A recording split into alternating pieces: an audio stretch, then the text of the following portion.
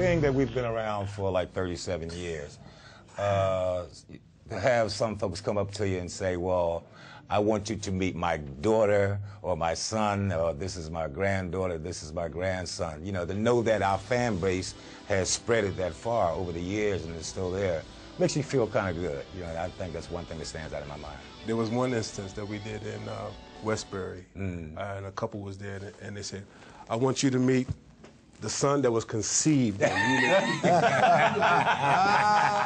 Conceived. That's when I felt old. I think a situation that made me feel a certain way about maybe 3 years ago in Detroit at the DTE Energy Center.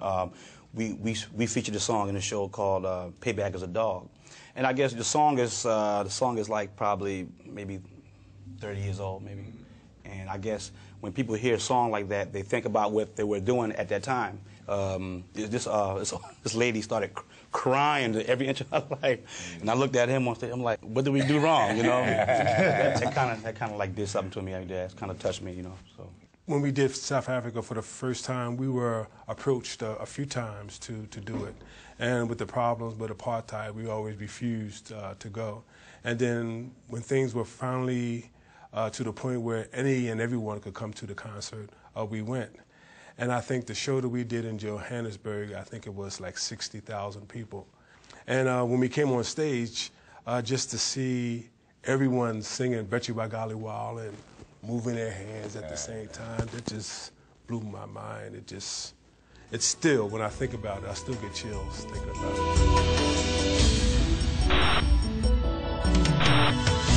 We get a big response from your You Are Everything, of course, Betchy by Golly Wow, and most definitely You Make Me Feel Brand New. The biggest response is Hurry Up This Way Again.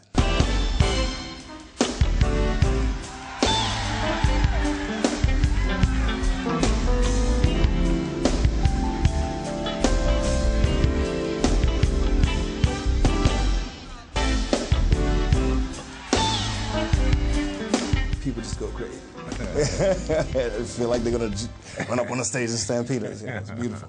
We actually, in the 30-something years that we've been together, we're actually featuring songs that we've never did live before. Right. So it's all brand new for us now. What will happen now with our fan base, the fans will come up to us and say, well, you know, such and such is my favorite song. You know, how come you don't want to do that in the show? And once we hear that, we'll go back to the drawing board and say, come on, guys, let's put this in the show because they came up and asked for that. So we'll do that.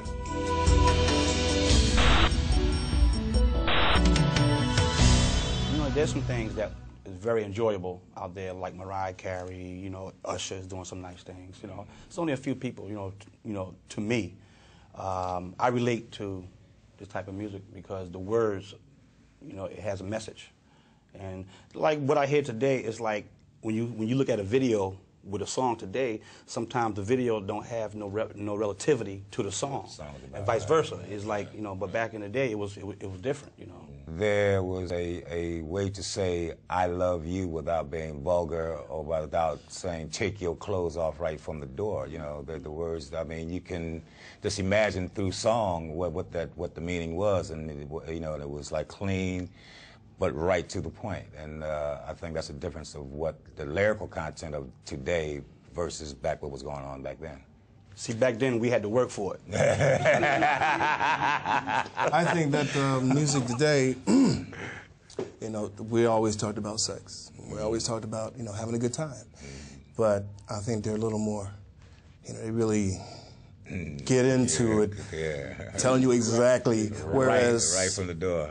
You know, back in my time, 60s, 70s, it was more intellectual and sexy.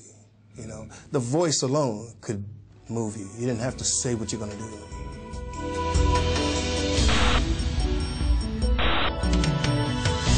Because we love what we do, first of all, that's the most important thing. But when that love transcends from the audience back to the group to audience, that's that driving force. I'm enjoying it again. The earlier stage, we were, 17, 18, starting, some of us. And now we kind of like settled in our ways, and now we have the 2 new members, just making everything a lot easier, and we're just floating with the music, floating with the love that we get from the audience, and it's enjoyable once again. People keep telling me that I'm new, but I look at it as a ministry of love. You know what I'm saying? That's what in my opinion, keep us going. You know, it's a calling. You know, it's not so much where we put a dollar on everything, although it is our living, but it's a ministry. It's like, you know, we're going around preaching the word of love. That's all. Mm-hmm.